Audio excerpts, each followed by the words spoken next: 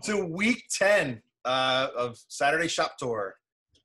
Thank you all for joining us. Today we're going to feature my friend Tim Scanlin, and he's going to tell you all about this really cool his shop, but it's had a really cool history. He's going to walk you through that. He's going to give us a tour, talk about his tools, and he's going to give us a demo as well. So I'm going to turn it over to you, Tim. And all right. Well, good morning, everybody. Thanks for coming to the shop tour, and happy Independence Day.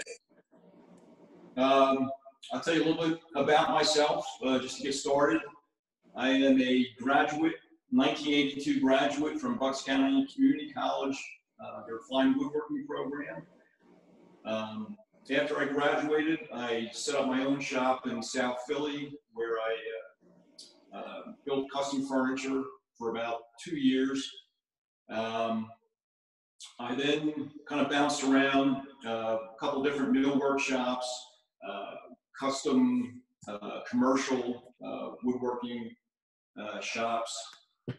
And then the last 26 years, I spent working as a building maintenance man for a research and development company up in Princeton, New Jersey, during the day.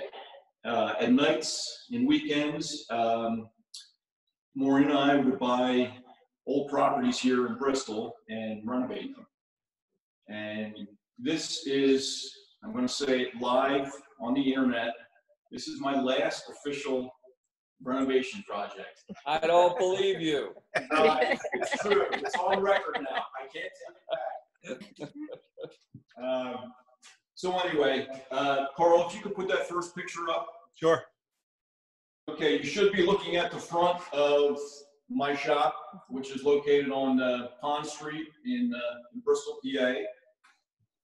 The building was the early home of the Bethel African Methodist Episcopal Church from 1858 to 1883. They then moved to the 200 block of Wood Street, and Samuel Ardrey bought the building and set up his machine shop here. That was in 1884. Originally from England, where he was an engineer and an inventor. He's got a number of patents held over in England, and when he came over here and set up shop, he produced machinery for the textile business, and he also had a number of patents. Carl, if you want to just go through next pictures slide. 2 through number 5. Okay. They'll show some of his patented pieces of machinery. Yep. We're looking at the new napper currently. Okay, yeah, that was some kind of a textile machine for, I assume, texturing fabric. You know, my guess is, since we had the Grundy Mills across the street, that he was doing a lot of work for them. That's just my conjecture, but it seems like a good possibility. And then the next thing I have there is the Ardrey chuck, which was a made for metal lathes. Would hold the work on a metal. The building stayed in the Ardrey family until about 1950, and then it was sold to Alexander Conca, who also ran the machine shop, apparently with the same machinery that was here in 1884. Everything was run off one main shaft and leather belts. I'll show you some pictures of that a little bit later on. Now we're just going to do a quick walkthrough if you want to cut back to me. Gotcha. Okay. So this area right here is my wood shop. This is the most finished area that I have right now.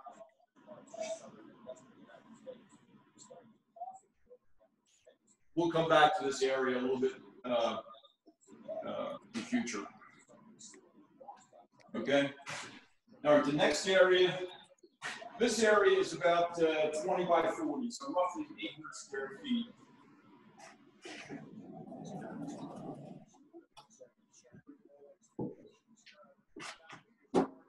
This is the next area I started working on. This will be a machine shop area. My former employer, I heard through the grapevine, wanted to sell all their machine shop equipment that I used for the 26 years that I worked there. So I put in an offer, it was accepted.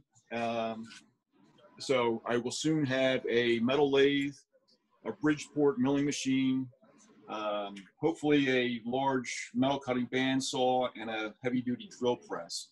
I'm still waiting for them to come back to work. They're still kind of shut down from the quarantine.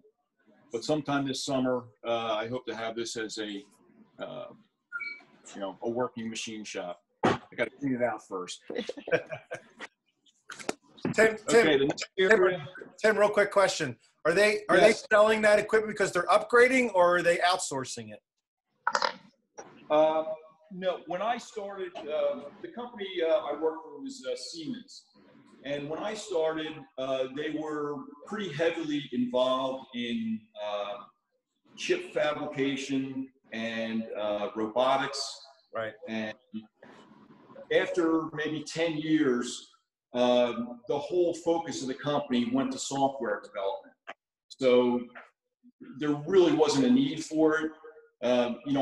They kept it there because they had the space, but they've since added quite a bit of personnel, and they needed the basement area where the shop used to be set up. So gotcha. They really don't have a need for it, and it's just been sitting in their storage room for 6 or 7 years. Right. Okay.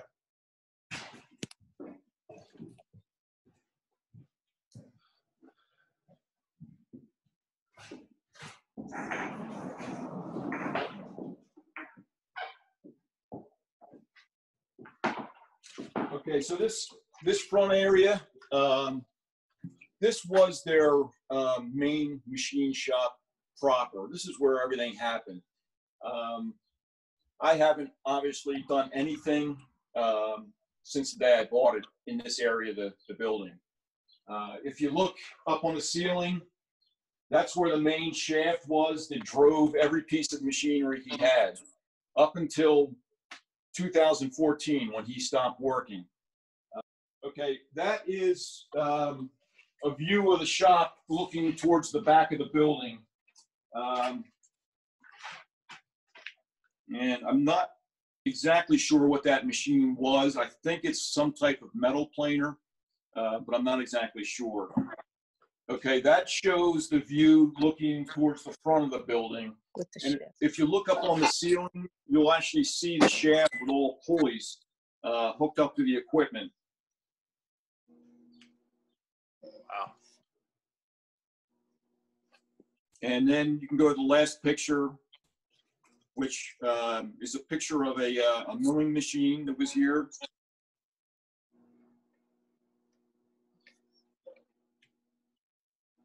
There's light bulbs are in that picture. Yeah, Maureen, you gonna talk about the light bulbs? Yeah, I just noticed the light bulbs in that picture. That's a funny thing.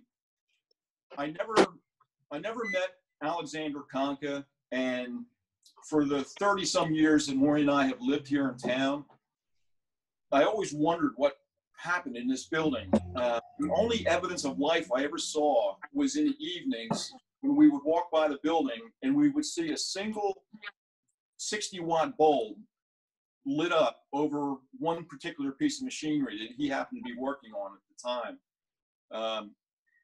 The guy must have been extremely frugal. That's all I can say. So we're looking at the last picture of the milling machine. If you guys have any interest in old industrial history, all this machinery, the main shaft, was bought at auction the same day I bought the building. There's a place up in Bethlehem, Pennsylvania, right outside of the old Bethlehem Steelworks, that was set up as an industrial history museum. If if you ever get a chance to go there, it's amazing. They cleaned up all the equipment. They have other pieces of industrial equipment there from, you know, the turn of the 19th century. And the main shaft that was here in the ceiling, I'm about 95% sure is the one they display in the museum.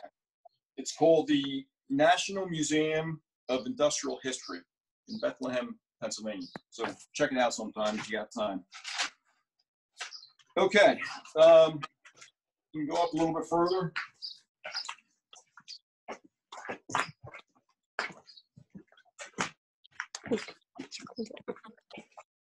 This area is pretty dark. There's no lights up here yet. This was like a parts storage stock room. I'm considering turning this into a wood drying kiln. I've been looking into a dehumidification drying system. I don't know a lot about it. I'm just in the early days of researching it. If anybody out there knows anybody or anything about it, I would definitely like to hear something, anything you know about it. But that's one idea I have for this room. Okay, we're going to go back to the nice clean shop.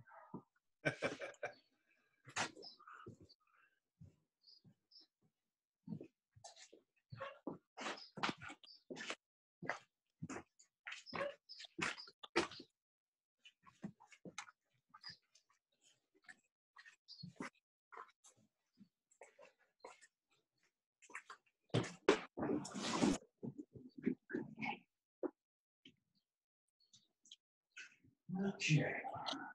All right, I'm just going to walk you around right now and just show you the machinery I have, and then I'll show you a couple of projects I've done here.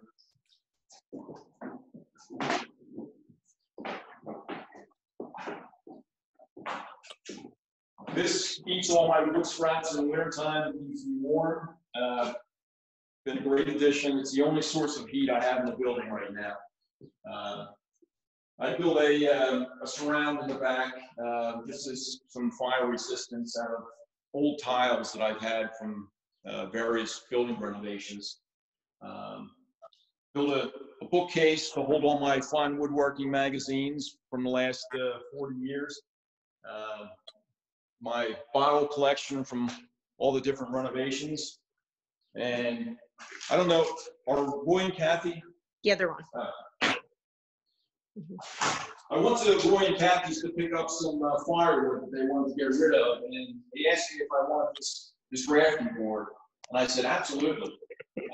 So I rigged it up so it would hinge off the wall. It's got a rack system down there, so I can adjust the angle, and when I'm not using it, it folds down out of the way. So. Thank you, Roy and Kathy. This will be used. I'm just waiting for an idea to start drawing. A drill press. Here's a little project that I did for my brother. My brother is a soon-to-be retired college professor, and he wants to start building banjos in his retirement. And he told me last year that he was having trouble making the joint from the neck to the round body of the banjo. So I came up with this sanding jig. It's essentially a drum with abrasive wrapped around it, the exact diameter of the body of the banjo. The neck will sit on this. The neck does not meet the body of the banjo at a 90-degree angle. So this gives him some adjustability, you know, for whatever angle he happens to need for the instrument he's building. Essentially, it's just a drum that I turned on the lathe. It has a bearing on the bottom. And then this gets chucked up into the drill press. And you just push the neck right into that, and you get the curve and the angle that you need. That's cool. So hopefully he'll pick this up this summer.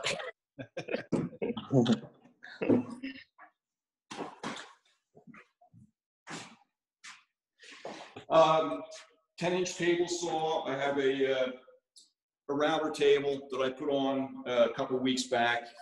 Yeah, it works nicely.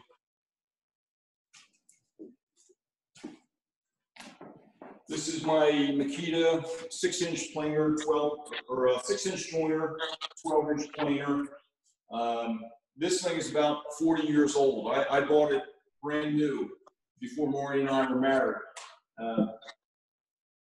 This thing, I'd like to show you. I rebuilt it. I put all new bearings in.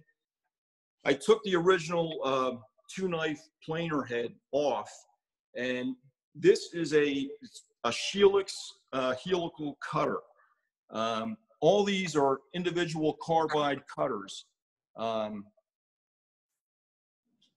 it's nice because if you ding a blade, you don't have to change one giant knife. You just rotate this carbide cutter 90 degrees, and you have a fresh cutting surface. Because it's cutting at an angle, you get more of a shearing cut. The boards come out so much better. I get, much less tear out and a much cleaner board. It's nice for like highly figured type wood. Cool. Hey, just a heads up, we have about 8 minutes left. Okay, all right. All right, so the next thing is a planer molder. The last renovation we did was our house on Radcliffe Street, and it's an old Victorian. A lot of the trim is missing, so I was able to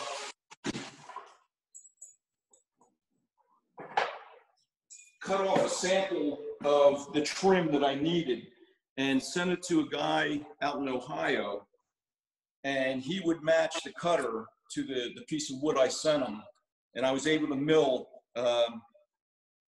exact reproductions of what I had in the house. That's awesome. So this was casing that I used up in the second and third floor. This is some casing that was on the first floor. Some different styles of base cap. And this was some ceiling tongue and groove porch boards.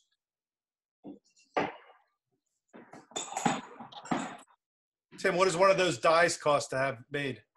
The bigger ones that I showed you run about 150 bucks. Okay. He does make smaller ones, and he makes a lot of stock ones that you can get much cheaper. 50 bucks. Right. Cheap, Okay. a little bit cheaper than that. All right, I only have a couple minutes left. Okay. If Just you would 6 go minutes. to- Yeah. If you would go to the picture number 9, Okay. it should be a picture of the coffee shop on Wall Street. Yep. Okay. Okay, so the red areas that you saw on the building were individual stamped tin-plated steel roofing shingles. When I got to scraping and painting, I found that there was about 225 of them that were so badly corroded that they couldn't be saved. So, I was kind of scrambling. I didn't want to just put asphalt shingles up. So I figured, let me try to make a stamping die. So I bought a Harbor Freight 20-ton press, and I made these stamping dies out of, it's a 1-inch piece of steel as the base. And then this stuff here is a steel-filled epoxy. So I formed a male and female stamping die using, an original as my template. I bolted the male up to the bottom of the of the press. So this was suspended in the air, and then I would just crank the jack down and squeeze out new shingles. So I was able to make 225 of these to rescue the facade of that building. The reason I'm showing you a picture of the shop press, I don't know if you went over that, but I'll share it right now. yeah, the Harbor Freight 20-ton shop presses are 20-ton shop presses in name only. I collapsed 2 of them. The steel frame twisted and they just fell apart. So that's that. I can give you a quick sawdust demonstration. The last couple pictures should show some of the trim in our house presently. And I just wanted to turn a rosette just to show you how it's done.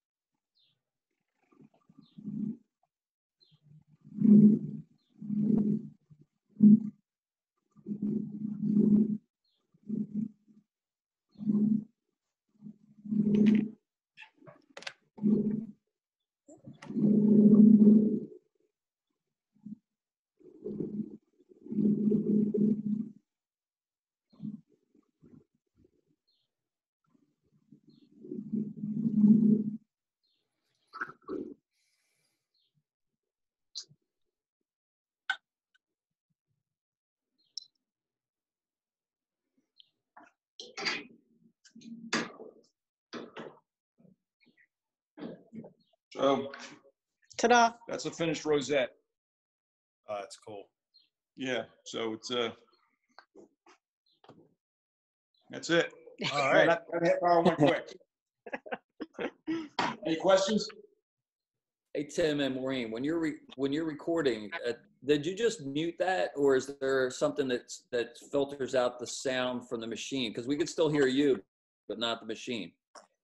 Nope, Is that a didn't do feature? that at all. No, and it was making quite a bit of sound. Yeah, it's interesting because it screamed out that the lathe noise. Just curious. Good thing. Yeah, I it's need a noise. set of ears that'll do the same thing.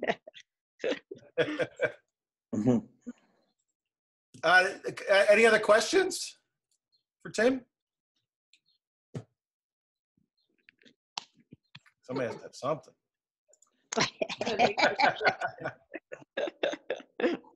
This is Nora. I know you said it was your last renovation project, but my Yes. house needs some work, Tim, so. Nora wants to hire you. It's his You last. stand in line behind Maureen and Megan and Jack. My family keeps them very Get in busy. line. Yeah, get in line. I was going to say it's his last unpaid renovation. Yes. No, they're all unpaid. Okay, well, we're just a little bit past. Thank you for joining us, Tim, Maureen. Thank you. That was pretty awesome. Appreciate it. I do have something lined up for next week, but I'm just waiting to confirm. Thank you. And then also, I started a YouTube channel so you guys can start sharing the videos outside of Facebook. So Oh, excellent. happy Thank you. 4th of July. Appreciate you all. Same and, to you. see you soon. Amazing. Hi, everyone. Hey, Bye. yeah, thank you. Thanks, Maureen. See you later. Have a great 4th, everybody. You too. Right. Thanks, everybody.